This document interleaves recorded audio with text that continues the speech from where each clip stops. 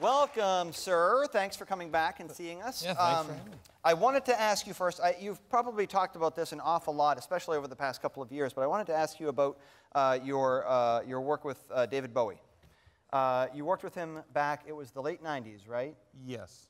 Tell us how that all came to be. Well, we were on Arista Records at the time, and we was Rustic Overtones? Yeah, sorry, yeah. Yeah, sure. And we had been looking for the right producer that both the band liked and the label liked, and the one we all agreed upon was Tony Visconti. Mm-hmm. And he had produced most of Bowie's catalog at that point, and T-Rex. So we really liked his sound and his whole vibe.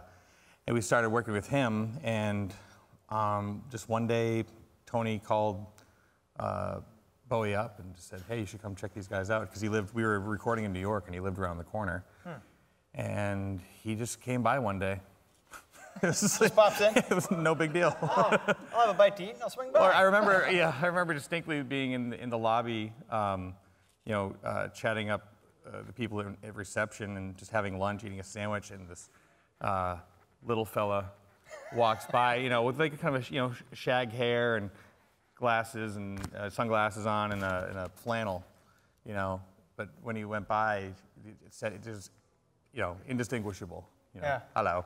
I was just like, we all looked at each other like, and, wow. So yeah. So that was the moment then when you first realized that he was in the house, so to speak. Yeah, literally he walked by me, and we were excited that it might happen, but he ended up hanging out, and we played him some of the tracks we were working on. We were doing basic tracking at that point, but it was pretty far along, and he just was smiling and making jokes and just being just a genuinely great presence and put everyone at ease. Sure.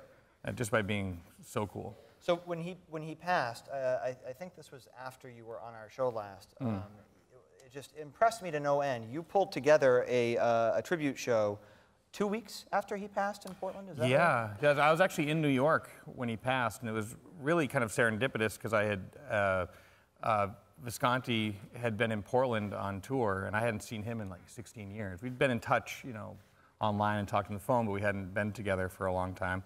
So I had that great connection with him, but there was like something, I couldn't put my finger on it, and maybe I attributed it to, being 16 years older, or just, I don't know. But there's something about his mood that did strike me as odd. And later that weekend, I was down in New York and woke up in the morning to read the news that he had passed away.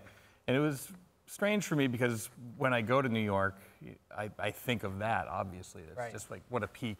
Yeah. And what a great New York memory. And to be there when he passed after, it just seems like sometimes, not to go full Zodiac on everyone, but it just sometimes, sometimes the stars like align and things just happen.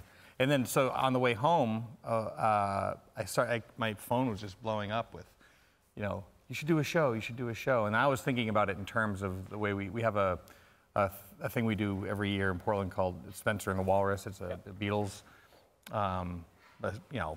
Beatles night, and we do the full horns and strings, and it's really involved. And so I was only thinking about it in those terms of like, how could I possibly put this together in this short period of time? And I was with the general manager of State Theater and Port City Music Hall, and we put a date on hold at Port City, and also wanted State Theater as a safety, just as an afterthought. And I then, instead of taking on the whole thing myself, I reached out to my community, and plenty of people wanted to play, and they all did a great job. Yeah. And it was a really cathartic and beautiful night. We ended up selling Port City out in a day or two, and then we ended up, over the course of I think we had like 10 days. 1,500 people bought tickets, and we donated all the money to the American Cancer Association. Wow, that's incredible. Very cool.